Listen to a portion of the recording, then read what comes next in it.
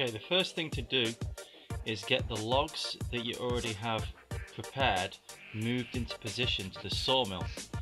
When you're doing this, you will need to make sure that the narrow end of the log is going to be facing the cutting end of the saw blade, not the other way around.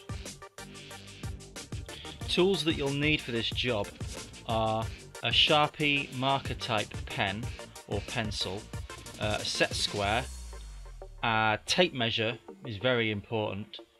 You'll need water replenishment for your if your blade is being water cooled like this one is, and you'll also need clean fuel. You don't want to use ethanol.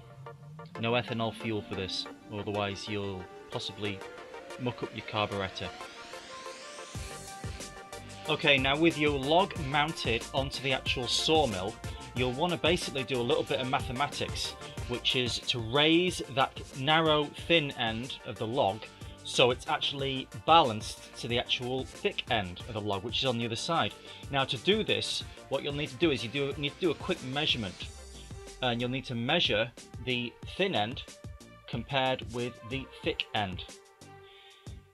The difference between the two you halve, and that measurement is what you want to raise up the thin end with.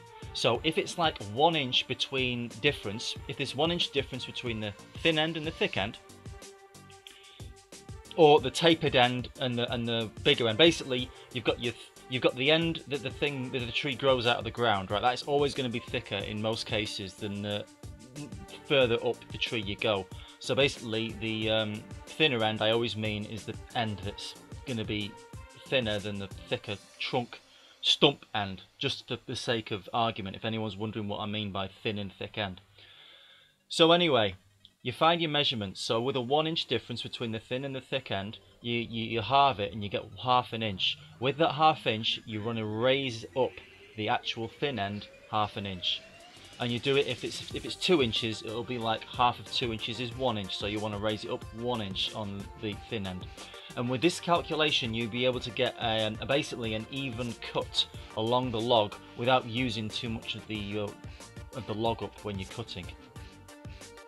You may find it helpful to draw a diagram on the actual thin end diameter that you've measured.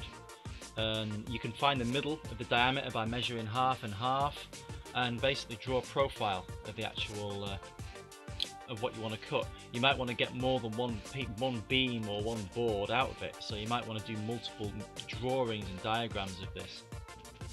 When you go to make your actual first cut, it can be a good idea to make a very, very gentle cut and then pull the saw blade back and then make a measurement to confirm what your cuts are actually going to be. You don't have to do this if you're confident and experienced, but if you're just getting started with the sawmill, it can be a good idea to do this just to get a feel for what it's going to do. Because remember, you always lose 1/8, maybe even 2/8 of an inch of what you're cutting due to the saw blade.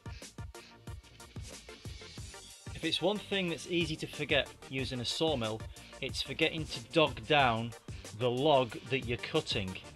In the case of some of the large logs that are very heavy, you can get away without dogging it, but it's always a good idea to dog it down using the tool provided.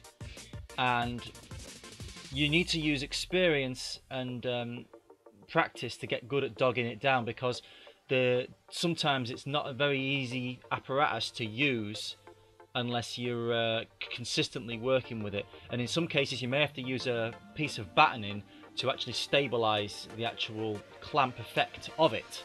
So this is just something to always keep in mind when you're actually using the sawmill. If you don't have it dogged down, the worst case scenario is all your measurements are going to be thrown and you're going to end up with an uneven beam, a very uneven beam.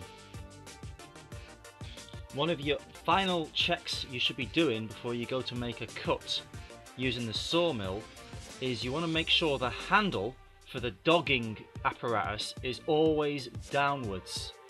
Failing to do this and forgetting is probably one of the #1 ways you destroy your saw blade while you're cutting. And although you might think it's, oh, you'd be stupid to do that, you'd be surprised if you're cutting again and again and again, you're getting overconfident, you're getting fatigued. It can all build up together and and then all of a sudden you're going along, you're not looking what you're doing, you're just pushing and whistling, and you hit the bloody dog handle, which is up. I haven't quite done that. I've been lucky.